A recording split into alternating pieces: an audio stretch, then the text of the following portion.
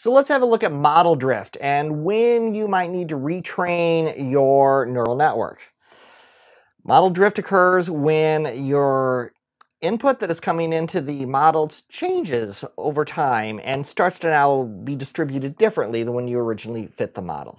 Continuing along with our topic of deployment in this module, we're going to look at when we should retrain a neural network. Now, if you just have a data set like the auto miles per gallon or the iris or any of these sample data sets that you download and work with, you're not going to know really when you need to retrain your model. For example, the miles per gallon data set that we've worked with a number of times, it has stats on cars that help you determine what the miles per gallon is. Most of the data from this data set is from the late 1970s and early 1980s. Yes, you almost certainly need to retrain that model from modern data, but for that closed data set, the model's as good as it's ever going to get. The problem is that as time marches on, changes occur in the distributions of your data, and your incoming new data that you're trying to get realistic scores for is different. And this is a very common problem that you need to deal with as you develop models that are going to be used in real business ongoing applications. I work in the life insurance industry, and I'll give you an example of it for this. So as your data for an individual, so we're trying to determine what the risk of insuring an individual for life insurance is. So that's the risk essentially of them dying, mortality risk we often call it. If the person is really fairly average in terms of the input data that you're giving them, they're not a smoker, their average height, their average weight, their average build, your neural network is going to tend towards giving predictions that are really pretty average for this person. Well, average tends to change. As you look at health trends over the years, mortality is improving. More and more people tend to be living towards advanced years. The advanced year is still relatively in the same range that it has been for a while, but more people are living to that high end of that range. And also, smoking is declining. All these things together change over time, and this affects what the ground truth, so to speak, is that your neural network is predicting towards. So as this ground truth moves, you need to potentially retrain your neural network with newer data every few years. We'll look at how you determine when this is happening. Now, when you will see this in a closed data set. So a data set where you are given the data set and you're never going to see any new data for this ever again. That's not a realistic situation. In business, when you're doing this in the real world, usually you're building a model because you expect new data. If you didn't expect new data, why would you build the model in the first place? Predicting closed data sets is interesting, but it lacks a lot of practical application. Now, the only time when you will use these techniques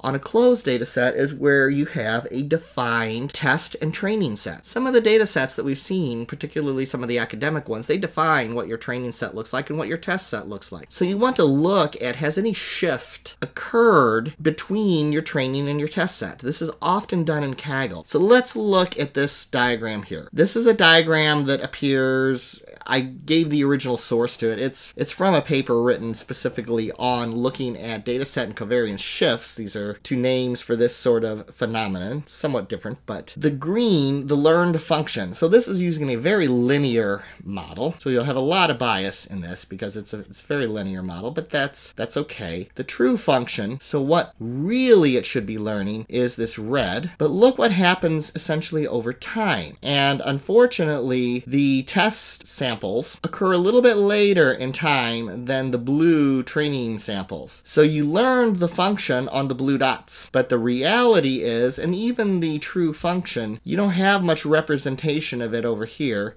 You have no representation at all, hardly here, so you're going to learn this very linear function. Now, there's definitely some noise. Nothing's right on the linear function, hardly, but nonetheless, this is trying to minimize your residual so that the distances between every dot and the line is about averaged between the dots above and the dots below. But then when you get out here, you get to a different part of this function. For some reason in time, usually it's some variable that you're simply not capturing or you can't capture. now the trend is more this direction. So you probably need to collect more data and refit it and use a nonlinear model so that you can get this curvature built into your model and get more predictive data. Because if you look at where this red line is now going, who knows? Is it going to continue down? Maybe it's going to retake this shape here, and if it does, then our first model would not be so bad, but you need probably something to look at that new segment in time that the ground truth is now shifted for. So how do we measure this drift? I give you a whole bunch of different techniques for this. I'm not going to go through every one of these in the course, but just to give you an initial sort of literature review of those are some of the ones to potentially look at. This is a particularly good paper, A Unifying View and Dataset Shift. This tries to look at really all of these and come up with the commonalities of those. Now, to look at this, since it's difficult really for me to do a in-class example where we're getting a training set and then collecting new data and continuing, thought about doing this with the AutoMPG data set, and we might get into this. So we're going to use a Kaggle data set, and we're going to analyze and see how different the distributions of some of these predictors change between the training set and the test set,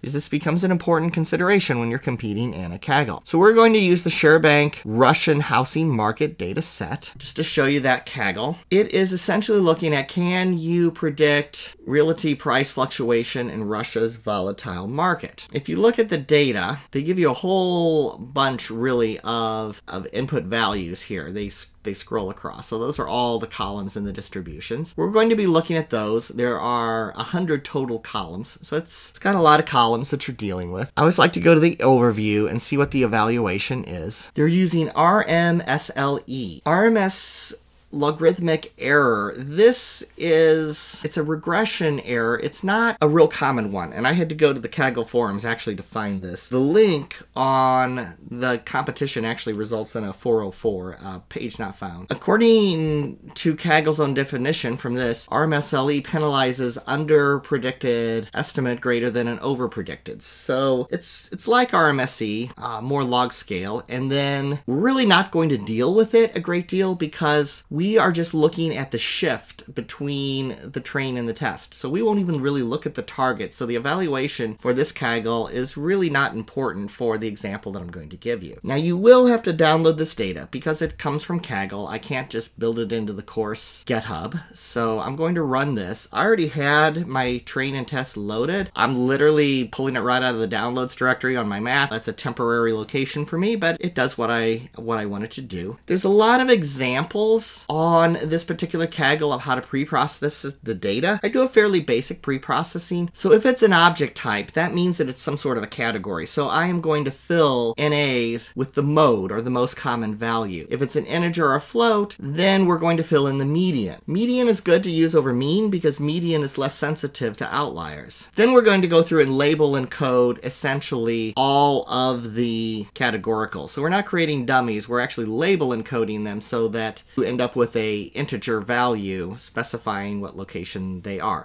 I won't get into why that was actually chosen, but these were the common encodings that were used in this particular competition. I believe they shied away from dummies because there were simply too many dimensions. So we'll run this so those two functions are defined, or that one function is defined, and then we'll pre-process the data. We're going to drop the target because we're not trying to predict at this point. Next, we're going to calculate something called the KS statistic. Now, when I first heard this, I thought of chaos statistic, like CHAOS, but this is the KS statistic. It is essentially looking at how similar are the distributions between two things. So let's just do a sanity check. If I just run this one, I am saying what is the chaos statistic between the kitchen square feet and the kitchen square feet. So what is the chaos statistic between itself? So p-value, it has to be below a certain threshold. So this is not below 0.05. This is very high. So this means that it's very unlikely that there are any differences between these two distributions. Yeah, because they're the same. And then the statistic here, -0. Math majors always love negative zeros, but computer scientists have them. So this is 0. There is no difference between the two values, and since the p-value is very high, that means the null hypothesis really cannot be rejected in this case. Now let's look at the same column, but we're looking at the column in the training set versus the test set. Now the chaos statistic is a little different. Our p-value is very low, 0, and the statistic shows us that there's a 0.25 difference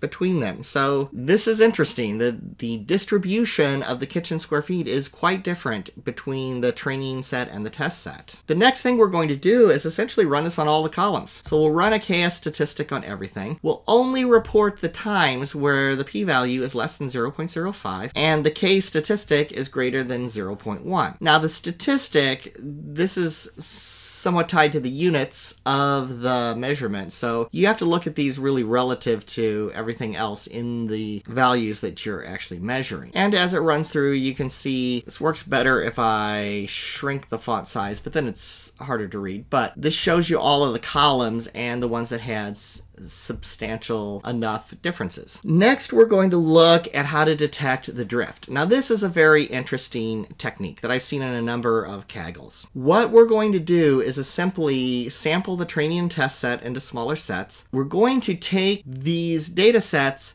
and essentially add in another column that you have down here that tells us where they came from. We're going to see if we can fit a model, a random forest in this case, that can predict when all the data are jumbled back together, can it predict for an individual item if it came from the test set or the training set? If these are truly uniform, random sampled values, so there is no difference between the training set and the test set, we simply divided it that way, you should not be able to predict where an individual row came from. If you can predict it, then there's differences in the distributions there that really help it to lock onto what set it actually came from. So let's go ahead and just run this so we can see sort of what it looks like. We're going to label the two data sets. We're going to combine them together and re-randomize them. Now we need to break out the X and Y so that we're ready to train. This is a classification, so we're using area under the curve. We're considering anything above 0.75. That's not a real good AUC, but it's a good enough AUC that